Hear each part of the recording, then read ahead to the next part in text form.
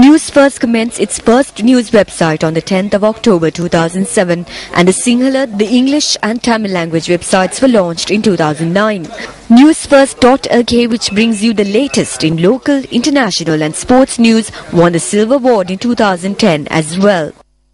NEWS1st on this digital platform, I think NEWS1st has been doing some fantastic work on digital platform.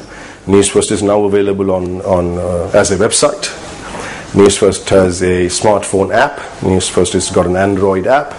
NEWS1st also has a more than just an app. They also have a mobile phone specific website. They are very active on YouTube. NEWS1st has done it in such a way that I could do the research and I could access that footage, and then I could be informed and still write the paper I'm writing, or the research I'm working on, or the campaign I'm working on, or whatever it is. NEWS1st gives me that access, which is amazing. But this specific award is from an institution that is profound. NEWS1st received this award from an outstanding institution such as University of Moratuwa.